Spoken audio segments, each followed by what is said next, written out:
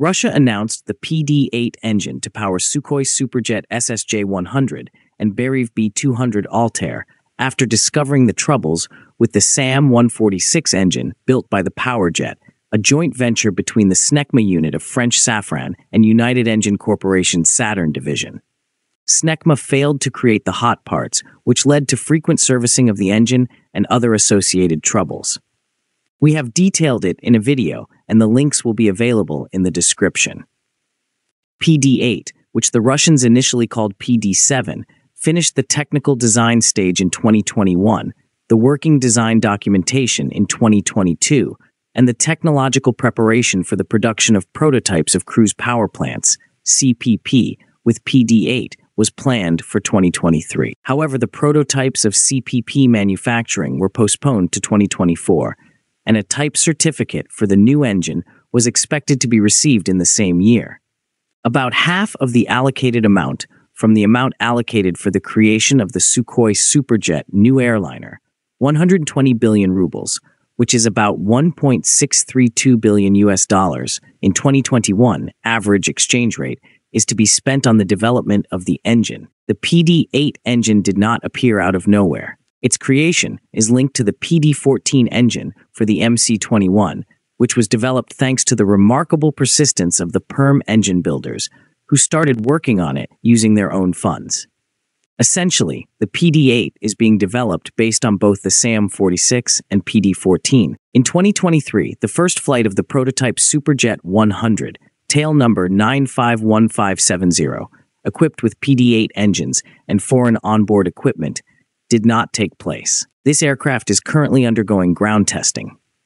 After that, the prototype of the SJ-100 or the SSJ-NU, which is the import substituted SSJ-100, will need to be flown and tested. The SJ-100 is a modification of the Superjet, developed since 2018, with the official designation RRJ-95 NU 100.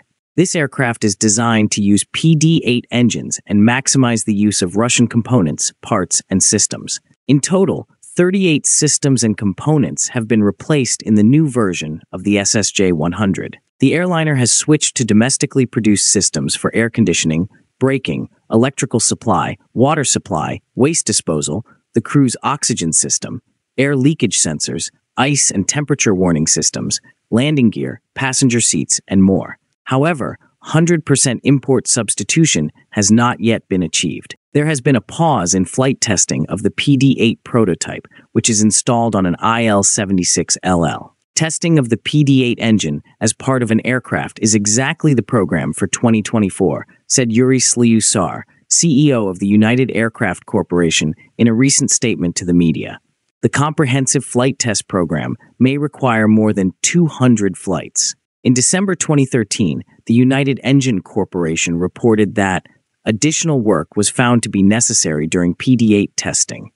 At the end of February 2024, Deputy Prime Minister and Minister of Industry and Trade of the Russian Federation, Denis Manturov, publicly acknowledged that there were many serious problems with the development of the PD-8 engine.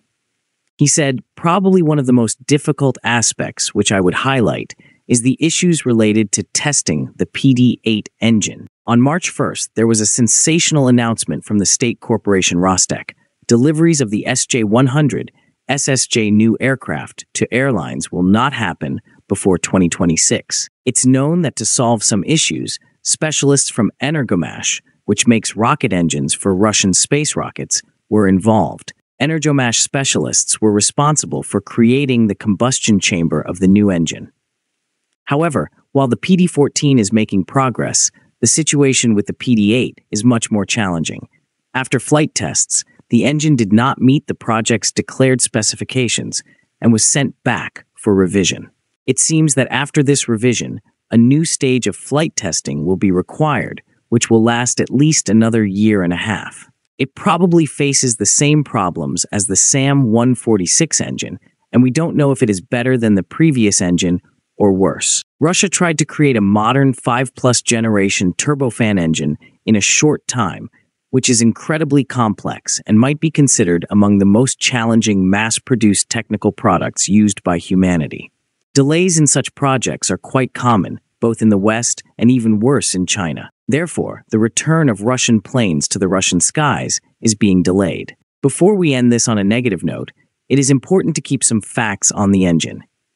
It is being created on a concept of digital certification. The use of digital twin technologies and computer modeling will help reduce the volume of full-scale tests and speed up the certification of the engine.